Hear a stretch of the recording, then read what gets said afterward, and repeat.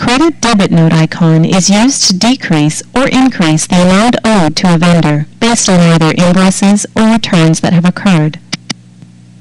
For new credit or debit notes, enter the document number provided by the vendor.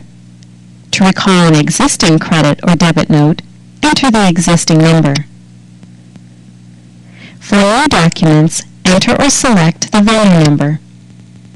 Accpac provides entry of a credit note against either an invoice or return, while a debit note can be entered against an invoice. In the previous session, items were returned to the vendor. Let's now create a credit note so the vendor account is credited in accounts payable. To prevent the credit or debit note from being active once it reaches accounts payable, select the On Hold option. Then, enter or select the document number, in this case an invoice number, to be credited.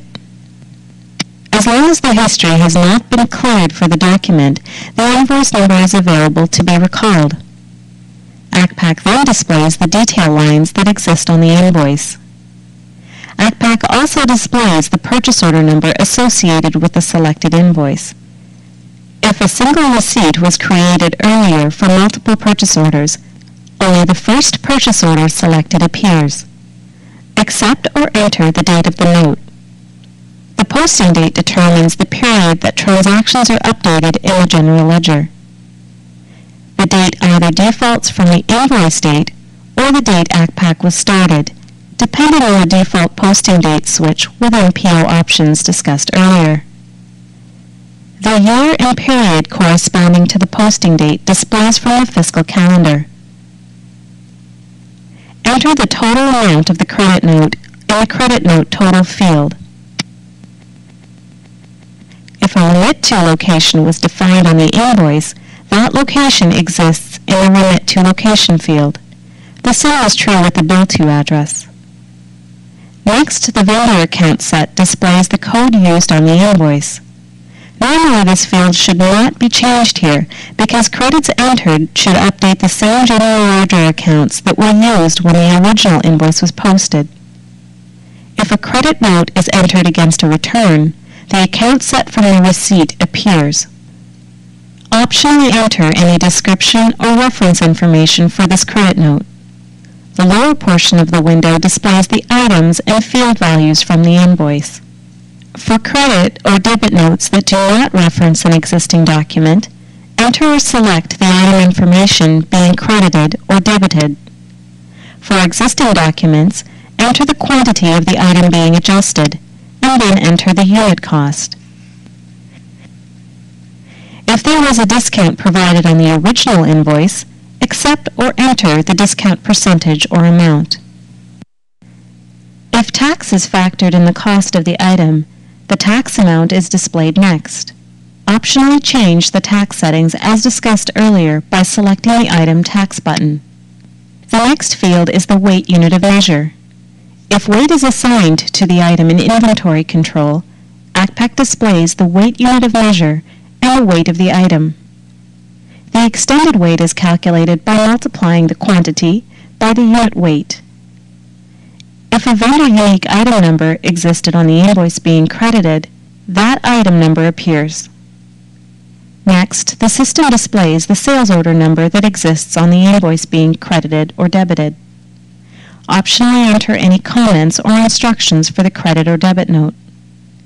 If the item being credited or debited is non-stock, the expense account field displays the general ledger account from the invoice. In addition, if the item is a non-stock item, the non-stock clearing account entered on the invoice appears. The receipt number field displays the receipt number where the item detail originated. This is useful if the From Multiple Receipts option was used to combine more than one receipt on the invoice being adjusted.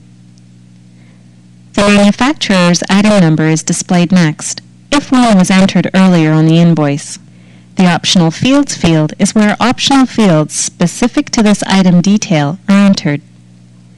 Optional fields assigned to the credit-debit note as a whole are entered on the Optional Fields page here.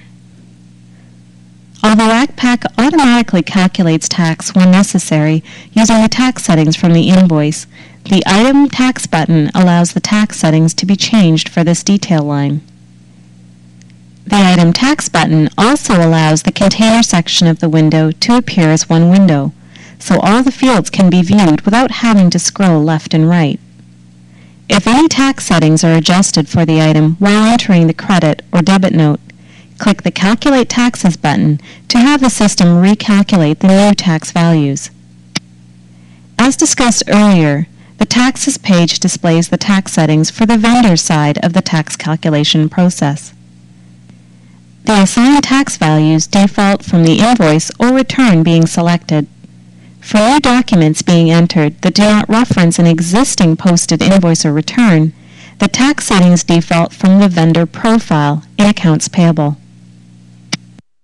The Additional Costs page is where non-specific inventory expenses are entered that the vendor is crediting or debiting. For example, expenses such as shipping or handling fees that may or may not be factored into the cost of the items. For existing documents, additional costs automatically appear with a default of 0. For new documents, enter the additional costs that the vendor is crediting or debiting. With this document, let's assume, for example, that $5 of the original shipping charge is being credited. However, there is no credit available for the custom packaging charge. For existing invoices and/or returns, Accpac displays the proration method selected when the additional cost was created. For new documents, select the proration method as discussed in the receipt and invoice sections of this training course. The Optional Fields page displays any optional fields assigned to the credit or debit note header section. Again, optional fields are discussed in another course. If multi-currency is installed and configured for the database, a rates page is available.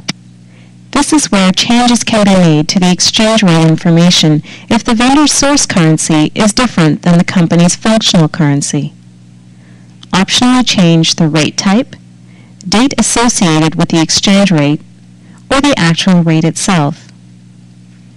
The Totals page displays the Credit Note Totals window. Optionally enter a general comment that prints on the credit note, and observe the total weight of the items being credited for those items where weight was entered. Also observe the credit note subtotal, any entered discounts, the calculated tax amount, and the credit note total. The bottom portion of the window contains another row of buttons. These buttons are visible from any page. Click the Post button when the credit note is ready to be posted. As discussed earlier, the History button inquires on previous purchases for item-vendor combinations, including items that have returns, credits, and/or debit notes assigned. When the credit note is complete, click the Post button to post it. You then have the option to print the credit note immediately or save it to print later. Now, let's take a look at the Copy Purchase Orders function.